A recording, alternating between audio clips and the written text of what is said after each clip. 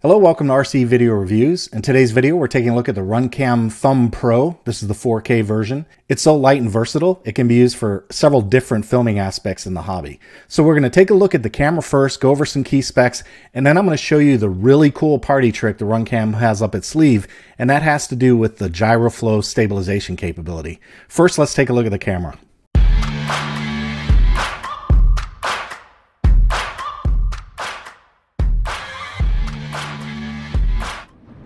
And before I get started, I need to let you know this video is sponsored by our very own Hobie Kenobi. Hobie really wanted to see me get this Runcam and put it through its paces. I didn't really have too much interest in it because I'm not flying a lot of FPV these days, but it's so light and versatile, it can be used for several different filming aspects in the hobby. Very simple box presentation. So inside you've got the Runcam Thumb Pro. The website says this is a 16-gram camera, and I have weighed it at 16 grams, comes in exactly at 16 grams, and it came in at 17 with the SD card. Very simple operation up front with a single push button, and on the side, unforgivable Runcam, come on, USB-C, it's time. You manufacturers need to get rid of that micro USB business, just switch over to USB-C. Get in the water, everybody is in, it's fine. Around the back of the camera, you've got the sole input for power when you have it wired up to a flight control board. Notice you've got an RX connector, a TX connector, and then ground and DC 5 volt. The package comes with the connector you need for that. It's up to you to wire in your RX TX and your ground and 5 volt to a source that you can use. In the case of a flight controller, that's a really easy connection to make. In the case of fixed wing, you're going to need to use something like a BEC wired to that DC 5 volt and ground to provide power to this camera, as it has no battery. Underneath this little cover is the single SD card slot. You can pull that off, and there you can see I've got a little 8 gig SD card installed. Runcam recommends a U3 SD card up to 256 gigs, so plenty of space to store your footage while you're out there flying. Aside from the camera, inside the box, a nice foam cutout if you want to store the camera inside the box for transport. That's awesome. This little cardboard separator, and then we've got a USB-A to USB micro. Come on, Runcam, get with the program. Give us USB-C. USB micro, it's terrible. There are also some screws and mounting apparatus to mount this camera on your quad. There are two types of power connectors in the bag, one with positive, negative, and then RX and TX lines to connect to your flight controller. And then they give you one of these with just the positive and negative with no RX and TX. Runcam, come on, how much money did you save omitting those last two wires? Just include them. Now, if you want to fly the Runcam Thumb Pro on a second quad, you're going to have to go out and buy another power connector. I don't know why they wouldn't include a 4-wire setup for both of these. It just seems kind of silly to me. In addition to the power wires, there are a couple of 3D printed brackets to mount the Runcam Thumb Pro on your quad or your airplane, whatever you need. And I'm sure there's a ton of this stuff out on Thingiverse if you want to download your own 3D prints. Looks like there's a little manual down there in the bottom. We're not going to worry too much about that. That's what you have me for. I do want to point out this little warning label that was affixed to the back of the camera. It says the camera only supports 5 volt input with no warranty for damage caused by wrong voltage or connecting in reverse polarity. Come on, Runcam, use a diode and open up that LDO. Give us some voltage input. There's no reason in this day and age that our voltage limitations need to be 5 volt. It's easy to find regulators out there that have ranges from 3 to 15, 16 volts. No reason that we shouldn't have that or see that on these devices. That's another one of those things where they're saving a little bit of money, but it creates an operational expense for the user that just doesn't need to be there. So now instead of connecting it directly to a battery, I've got to find either a balance lead connector or I have to put a BEC in line in the event I'm not using a flight controller. The operating modes on this camera are super simple. I've got mine connected to a 5 volt power supply on my desk, and when I power that on, I'm greeted with this red LED. And to get the camera to start recording, as long as you've got an SD card inside, all you have to do is press the record button and off you go. You'll start seeing the red blinking light that indicates that it's recording. To stop the recording, you press the button again and it stops. I do like the configuration method on these basic Runcam cameras. The way it works is you have to put the camera in parameter settings mode first, and then we'll generate a QR code on the phone and show it to the camera. So first things first, let's put it in parameter setting mode. We'll double click the power button twice, and we now see a green light. With the Runcam app on your phone, you select the Runcam Thumb Pro as your camera, and then you hit QR code configuration, and these are all the configuration options you have available. So you can change your video quality setting to medium or low, depending on what you want. I don't know why you wouldn't just use high.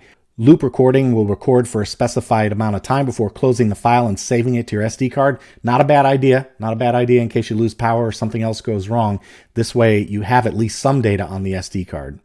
So you can turn that on or off. You can turn on power on auto recording, which is kind of neat. That way when you plug the camera in, it immediately starts recording. You can set your resolution. There's several different modes here. 4K 30 X view, 4K 25 X view, and then 4K 30. I like that one. And for flying, I also like 1080p 60. So you can set that as your option. When you use FPV for your volume, it kind of mutes the volume a little bit. It takes some of the prop noise out of the equation. If you're just using it, say for a webcam, which you can do, by the way, you put it on normal mode. Set your shutter speed to be twice your FPS. So in my case, I do 120. And if it's too bright outside, you can get an ND filter for the Runcam Thumb Pro as well. Leave your ISO on auto and your color style at normal or flat, and then you generate your QR code. Here are some instructions for using the parameter settings mode on the camera. I'm going to close out of that, and there's my QR code. So now with my camera with a green light, all I have to do is turn this QR code over so the camera lens can see it. And when you do that, that light will turn from green to red. That means it read the configuration and we're ready to go. The Runcam Thumb Pro has a really cool party trick, and that's that it writes gyro data to a separate file that can be used to stabilize your raw footage in software like GyroFlow. I'll show you how to do that in just a minute. For now, I'm just going to handhold this camera and move it around my desk, and I'm tapping it and moving it around a little bit because I don't want it to be a perfect flow. I kind of want you guys to see what it can do in terms of managing stabilization. So a quick little view of the desktop, and now I'll stop that recording and we'll have something for GyroFlow to work with. After stopping the recording, I'll plug in the micro USB cable to the Runcam, and that will bring up a window that'll allow us to take the video file off the SD card and put it on our computer. So we'll click on DCIM, and there are two files here, Thumb Pro 000 and the GCSV. That GCSV is your sensor data. So we'll grab both of those and drop those right here on the desktop. The next thing you'll need to do is download GyroFlow. I'll put a link in the description for you. It's just a zip file and it doesn't install. So all you do is download it, open it, and run the executable. That's it. So I have my unpacked GyroFlow in my downloads folder right here called GyroFlow Windows 64. I'll click on that. You're just looking for this executable, gyroflow.exe. Go ahead and run that. And I'll tell you, when I first ran GyroFlow for the first time about a year ago, it looked a little like a science experiment. These days, that looks like a finished product. So good job to the developer on this one. Looks really nice. So now I'll take my video file and I'll drop it right here on the center of the screen. And the next thing to do is select a lens profile. So I'll click on the search box and I'll type Runcam Thumb Pro. And I use 1080p 16 wide, so I'll click on that. And then the next thing we need to do is come down here to the bottom and add our motion data right here. So we'll hit open file, and I'm going to take the motion data off my desktop, and that is Thumb Pro 000. I'll click on that. We see analyzing occur on the screen, and now we should be able to hit play and see our stabilized data. The Runcam Thumb Pro has a really cool party trick, and that's that it writes gyro data to a separate file. All right, that looks about right. So I'm going to hit export, and that's going to put that file right there on my desktop for me. The next thing I'll do is load these two videos up side by side and let you take a look. The footage on the left is stabilized from GyroFlow, and the footage on the right is the original unstabilized footage. One thing I'll point out though, when you run footage through a stabilizer, it will crop your video for you. So you wind up with a little bit less data, but it's stabilized and much easier to watch, to be sure. So I think GyroFlow does an excellent job with the Runcam Thumb's stabilizer information to get this video in a watchable state. Well, what did you think about that stabilization? Pretty neat, isn't it? It's a neat trick that a camera can write sensor data into a file, and that data can be used to stabilize footage. I think that's a very cool party trick and very handy to make these cameras a little bit smaller and a little bit lighter for our quads.